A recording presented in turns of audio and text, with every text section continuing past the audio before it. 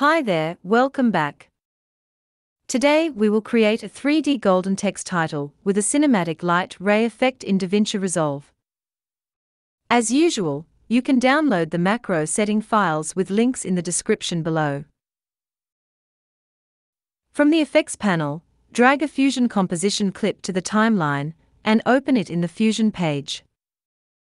Add a Text 3D node to the node editor.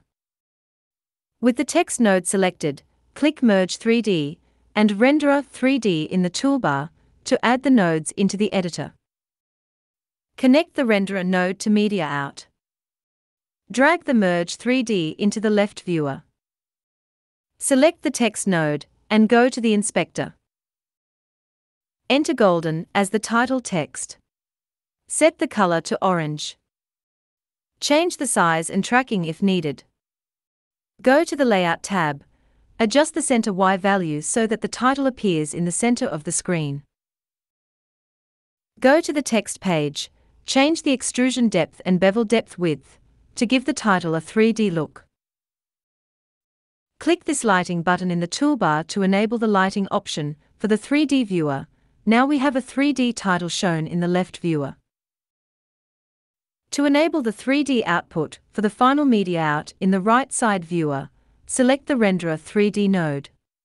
Check the lighting and shadows options in the inspector. The title now turns into black because there is no light source in the 3D scene. Select the Merge 3D node. Click the spotlight in the toolbar to add a light source to the 3D scene. Select the spotlight node. Go to the 3D viewer, pull back the spotlight to light up the text title. Go to the Transform tab in the inspector.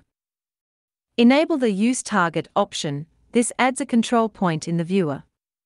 Drag it around to control the target lighting area, and we can easily adjust the light angle and distance without losing the target. Since the spotlight is positioned in front of the title, some letters might be too dark on the sides. Select the Merge 3D node.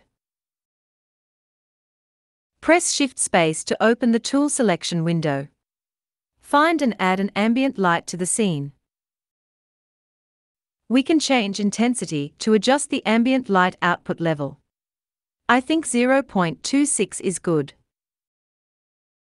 Select Renderer 3D node. Press Shift Space. Insert a directional blur node. Go to the inspector and change the type to zoom. Set the length to 1. Glow to 0.1. Make sure the playhead is at the beginning, frame 0. Mark a keyframe for the center parameter. Set the center X to 0.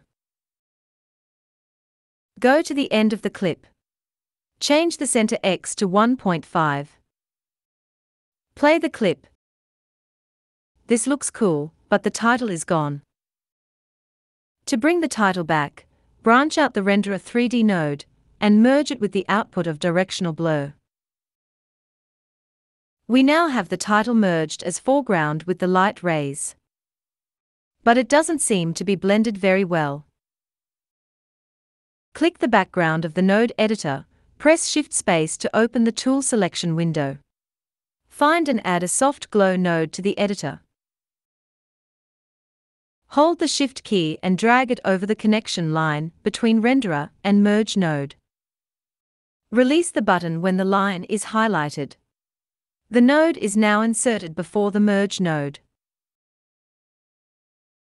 In the inspector, change the gain to 0.5. Set the glow size to 5. Play the clip. Okay, this looks good to me. Next we will add some keyframes to fade in and out the light rays. Select the directional blur node. Move the playhead to the beginning of the clip. Switch to the Settings tab in the inspector. Set a keyframe for the blend parameter. Change the value to 0. Go to frame 30. Change the blend value to 1. Mark another keyframe at frame 90. Move to frame 120. Change the blend value to 0 to hide the light rays. Similarly, we create keyframes for the blend parameter of the soft glow node. Set blend to 0 at frame 0, 1 at frame 30, and frame 90. At frame 120, set blend to 0 to hide the glowing effect and reveal the initial title. To use this title effect in different projects, I have created a macro, and you can get it through the links in the description.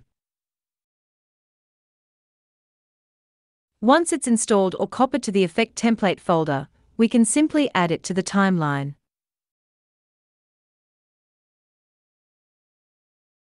And change the title, color, and other basic settings in the inspector.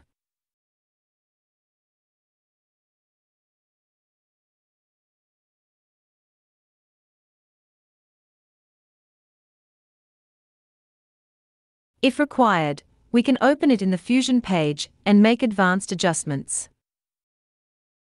For example, change the 3D extrusion to a custom style.